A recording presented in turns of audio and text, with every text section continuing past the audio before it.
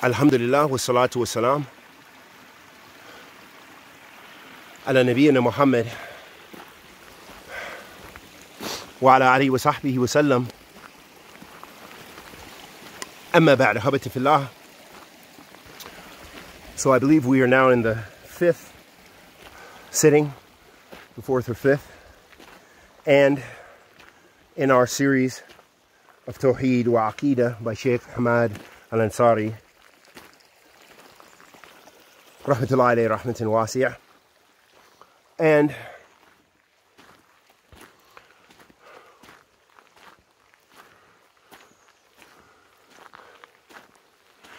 the Sheikh was mentioning, we said the last thing we talked about is Tawheed al-Rububiyyah yastalzimu Tawheed al-Uluhiyyah, that the Tawheed of Lordship, it necessitates that you then therefore worship Allah subhanahu wa ta'ala alone. Tawheed al-Uluhiyyah, Tawheed al-Rububiyyah yastalzimu Tawheed al-Uluhiyyah, that the Tawheed of Lordship necessitates that you then therefore worship Allah subhanahu wa ta'ala. So then the Shaykh, he starts to detail a little bit more and talk about the first Tawheed. He says, the first obligation on human being is to learn Tawheed al-Uluhiyyah. He said the first obligation is that we need to learn Tawheed al-Uluhiyyah, and this is for all of mankind. Allah subhanahu wa ta'ala says, fi kitab al-Kareem, which shows us, as Allah subhanahu wa ta'ala says, fi kitab al-Kareem, Ya ayyuhan nas a'budu rabbakum alladhi khalaqakum walladhina min qablikum la'allakum tattaqun. Allah subhanahu wa ta'ala says, fi kitab al-Kareem, Ya ayyuhan nas. So Allah subhanahu wa ta'ala addresses who? Mankind. Ya ayyuhan nas a'budu rabbakum. O you mankind, worship your Lord. Alladhi khalaqakum, the one who created you. Walladhina min qablikum, and those before you. Limada, why? La'allakum tattaqun, in order that you will have God consciousness, you will be fearful of Allah subhanahu wa ta'ala, you will do His commandments, you will avoid His prohibitions. So that is evidence to show that this is the most important category. This is first what we need to know. Unlike some of the Ahl Kalam, they have different concepts of how you should come to terms with the worship of Allah subhanahu wa ta'ala, the lordship of Allah, and you should think and reflect and then come to that conclusion. No, Ahl Sunnah says, no, we go to the books, we go to the Quran, we go to the Sunnah, and we see the commandment of Allah Azza wa Jal, that He says that, and that's how we prioritize. We prioritize. We get our qawa'id, our usul, our foundation principles from the Quran and the Sunnah. Not we come up with our foundation principles and then we research trying to find authentication and legitimization from the Quran and Sunnah. La. Bil'aks. It's the opposite. Ahl Sunnah has a different way of deducing Aqidah compared to Ahl Bid'ah, like Ahl Kalam, whether that be the Asha'ira, Maturidiyya, Mu'tazila, Jahmiyyah, all of those various groups and sects. So, we said, so then he said, the Shaykh, then he mentions, he says, indeed, worship of Allah is fearing Him. It is obligatory to know Allah with His lofty sifat, His divine names and attributes.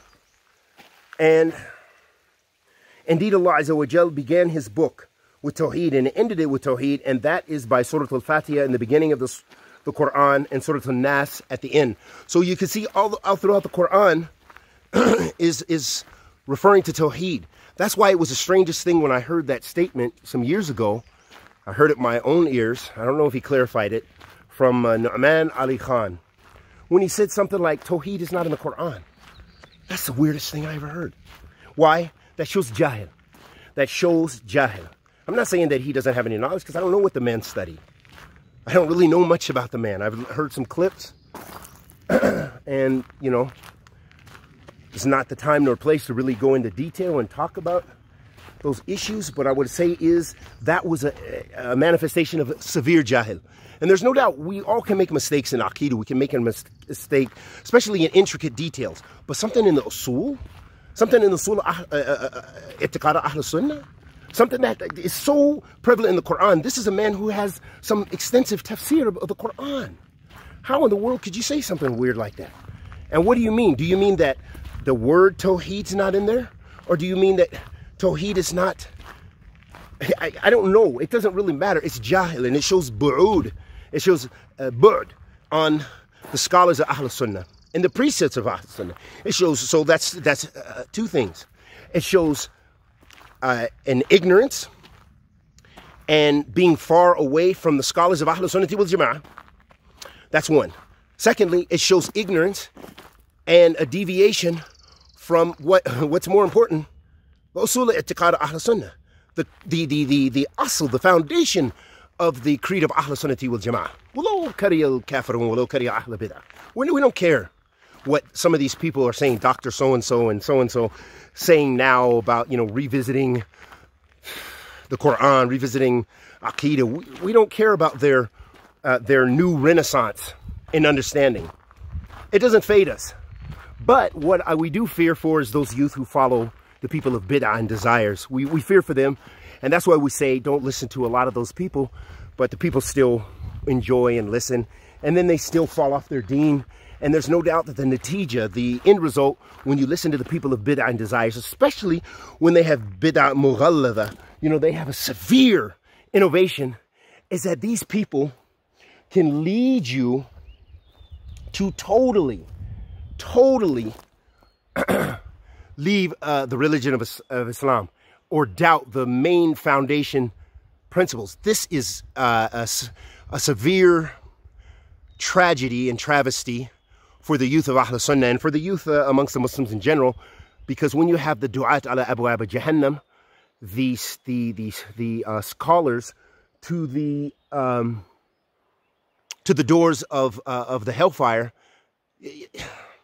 that's exactly what they are, and so many people will follow them. Wa'iyadun billah, wa'iyyakum min an-nar. So the Shaykh then he says, it is obligatory upon every individual to open a school for Tawheed in any country whatsoever. And this is the first thing that one should begin with. So that's a beautiful advice from the Shaykh. And that reminds me of what we're trying to do. And this was not a setup. That's why we're doing Al-Athari Institute. I want to leave this behind for my soul. That when I'm dead, bi'idhnillah ta'ala, that hopefully it still exists, and hopefully people will still derive benefit and learn something about their religion and move on to the higher sciences and move on to or other, more people of knowledge and stuff. But I want some of that ajr for my soul. Why? The Prophet ﷺ said in an authentic hadith in Sahih Muslim, قال النبي محمد صلى الله عليه وآله وسلم قال إذا مات المرء انقطع عمله إلا من ثلاث. When a person dies, his deeds cease except three. He said, a sadaqah jariyah. He said, the continuous charity. So that could be building a well, that could be, building a masjid, doing something good like this. Even the markaz or a markaz of sunnah where the people study the book and the sunnah of the Prophet ﷺ, that also follows under that.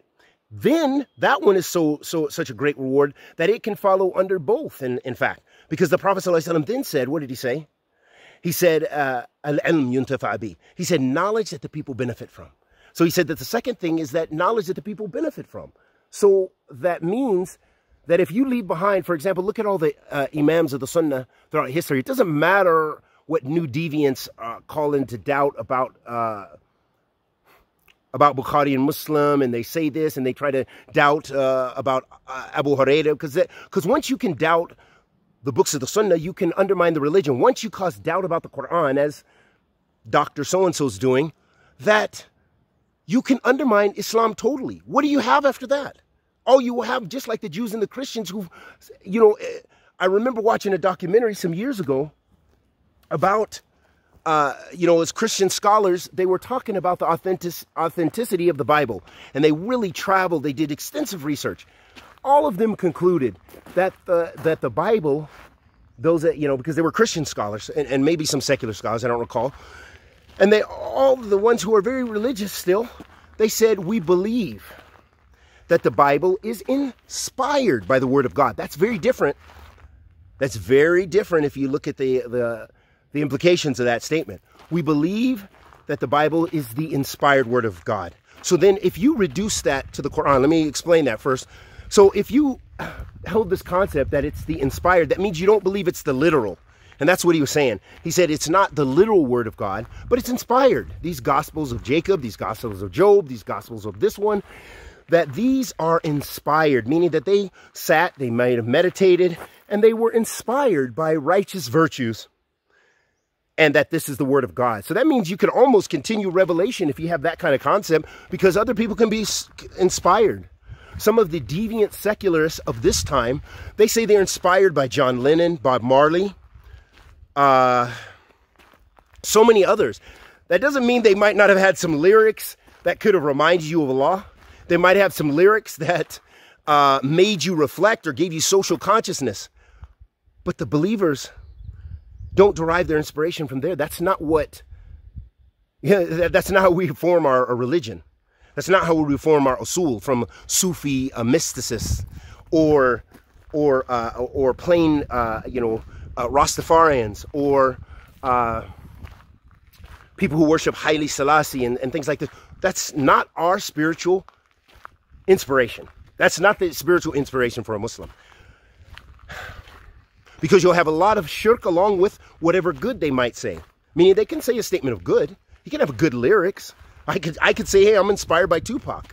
Okay, Tupac had a very deep lyrics along with his immense violence and other things, and his perspectives on women and so forth. But he had very deep ghetto poetry.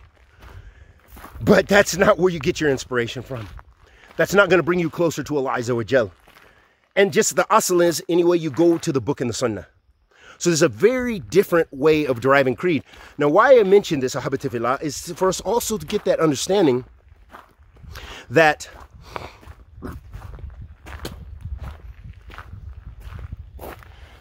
not only do we, when you go and make that claim, as those Christian scholars mention, that the Bible is the inspired Word of God, meaning it's not literal. If you take that with the Quran, and there's a lot of people, there's whole movements. Don't think that this is weird. There's many people who hold this concept. And this is where the guy, Dr.